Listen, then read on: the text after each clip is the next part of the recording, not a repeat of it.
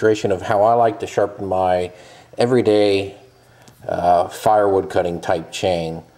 There's really not a whole lot to it once you understand how the tooth works and some of the geometry. Before I do anything, I normally go ahead and clean the tooth. I have these little scrubs. There's one side's a little rough, the other side's smooth, and there's a little detergent on it. Now you can use a different method if you want. Some use wire brush.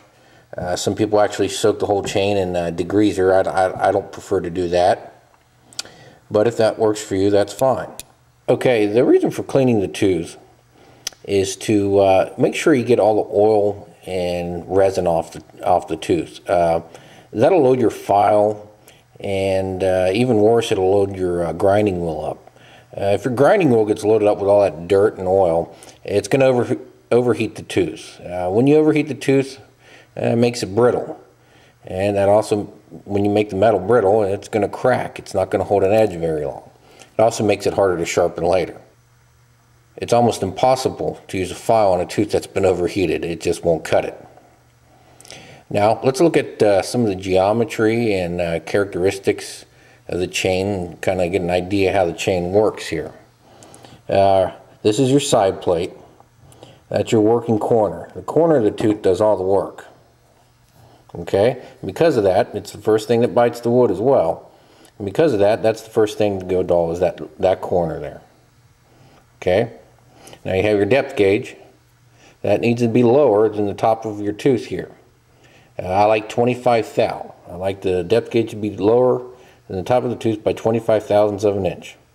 Now, occasionally you have to file that depth gauge down. Why? Because the tooth slopes downward. It has to. It's called relief. If it wasn't sloped downwards, the whole top of that tooth would be riding in the wood. That'd create a lot of friction, a lot of extra drag you don't need. It's not doing anything either, just creating heat. So as you file the tooth gets shorter. So you have to compensate by taking a little bit off the depth gauge every now and then. Okay, now in here, this is called the gullet. This area, okay? When you file, you're only filing from here up. Okay, that's the size of the file. So you're not removing any of this material. When you file a couple times, you're going to have an excess buildup down here in the gullet. You have to remove that with a file, typically smaller than the one you use to sharpen the actual tooth with. This improves cutting efficiently greatly. This is a must if you want your chain to cut quickly and efficiently.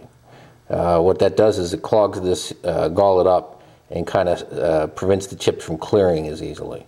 So you want to, every now and then, after a couple filings or grindings, you want to remove the material in this area. This one's not too bad. I maintain my chain, so I actually don't have one that has extra or excessive material in the gullet. I looked through all my chain. I have about 50, and I couldn't find one, so I'm on the ball there. Okay, this area here, this semicircle area, that's your hook. You don't want to get too low in the tooth. If you get too low in the tooth, you create an excessive hook. And what that does is make the metal behind the leading edge very thin, which makes it not last very long and gets dull really quick. It just bends over. If you get too high, it just makes the tooth really blunt. It's just not going to cut anything. It would stay sharp for a while, but you're not going to be cutting efficiently.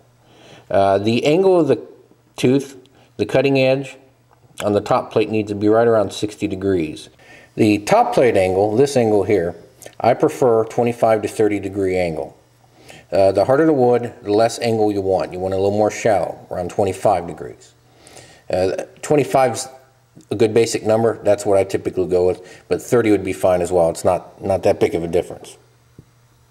Now here's one tool I like to use. The reason I like to use this when hand filing isn't because I can't do it by hand, or freehand, should I say. This really helps to keep the right hook. It keeps the file from going too low in the tooth or too high. It gives you that nice proper hook that'll give you a sharp edge, but one strong enough that it won't dull very quickly. This is just I think these go for like $5 or $10. I'm not sure. It's been a while since I bought one. You can get them at steel dealers. Oregon makes one as well. They're pretty much the same thing, but these little steel guides are the best. They're put together the best. They have a nice clamping system here. The Oregon ones use like a little spring, and I'm not too thrilled with that design. You also have a little witness mark here that shows you that 30-degree angle. This angle goes parallel with the bar as you're sharpening. I'll demonstrate that in a minute. This here is a very, very basic depth gauge tool. Now, Carlton makes the best tool on the market. They call it a file plate. I mean, that'll work with filing your tooth and lowering your depth gauges. But for the beginner, this is just much, much easier to use. This guide is for 3/8 chain. As you can see, it's even marked. I prefer to use the 1364 files. Some like the 7/32, but I prefer the 1364. It's just slightly smaller in diameter. It seems to cut a little bit quicker. It gets under the tooth a little bit easier. Okay, I have the saw in a vise right now. When you sharpen like this with the saw in a vise or clamped to the bar, you always want to make sure you go ahead and tighten the chain a little extra tighter than you normally would. Just prevents it from rocking at all or lifting up much. Just makes filing easier. Now with the tooth, all the teeth clean, which they're not. I just cleaned this one for the demonstration. Now with the file guide on the tooth, you can see how it aligns. You can see the witness mark there, at least I hope you can. And you align that parallel with the bar. Now, some people like filing 90 degrees with the ground, with the file pitched 90 degrees with the ground like that. I prefer to give a little upstroke, even on chains that don't require it or mention that you should do that. About 5 degrees upward. I find that produces a little sharper corner. Now the image quality is probably going to be a little dark. I don't have the best setup here, but I'll see how it turns out anyway. This is the clean tooth, and I'm just going to simply put the file on there. You can also use the chain brake. Helps prevent the tooth from moving much. And in a smooth, deliberate motion without that much force. You don't need much force against the tooth to really take off a lot of material. Just go forward like so.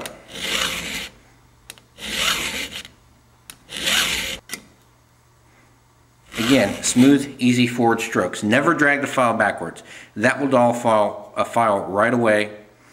These files last a long, long time if you just clean the teeth and file in one direction.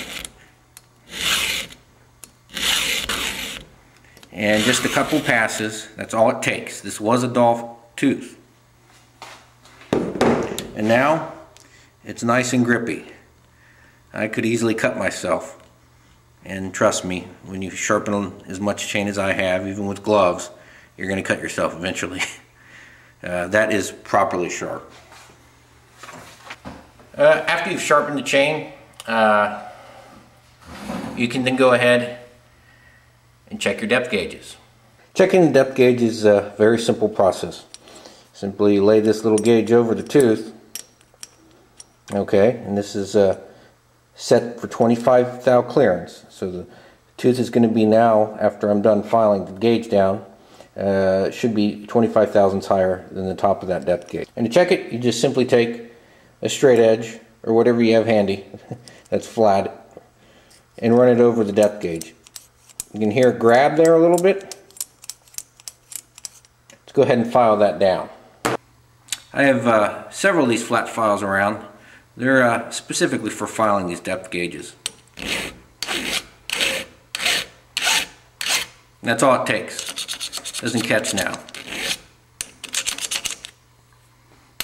And when you file a lot off at one time, you can slightly round these depth gauges, the hump over again on these depth gauges, but that's really not necessary. They can be pretty much completely flat and they'll still cut relatively well. But it'll be a little smoother if you round the top over a little bit.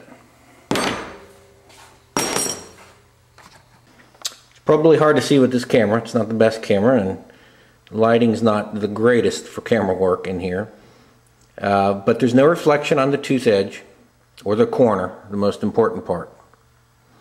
That's how you know it's properly sharp, and obviously you can also feel it. Now I'm going to go ahead and demonstrate how you clean out the gullet. This chain really doesn't need the gullet cleaned out, but I'll go ahead and file a little bit on it just for demonstration purposes. I'm using a smaller file than I used last time to actually sharpen the tooth. This is a 3/16 file. It's used for a .325 pitch chain. You can look down in here, and usually when you file a lot of the tooth away, there'll be extra material. Simply remove it. Now you don't want to create another hook. You're just cleaning out what's in here, and you actually want it to be vertical with the top of the, or in line with the corner of the tooth. You don't want to go too far back. That'll kind of create too much hook as well. You just want that area cleaned out, this bottom area cleaned out, like so. That'll make the chain, that makes a big improvement in cutting efficiency. I personally think the most important thing is maintaining the proper hook. You can actually get your angles off, and it'll still cut relatively well, but if you have too much hook or not enough hook, chain's not going to cut worth a darn. It won't stay sharp long, or it won't cut at all. Well, I hope you enjoyed the video. I hope it helps. It's very simple stuff. Nothing complicated. Very basic way I sharpen my chains. And if you do what I did, and you keep up with the chain and don't let them get too dull, you'll be impressed with how the chain cuts, how the saw performs. It'll be less stress on the saw, less wear and tear on the saw and yourself. Having the chain sharp like that is very important.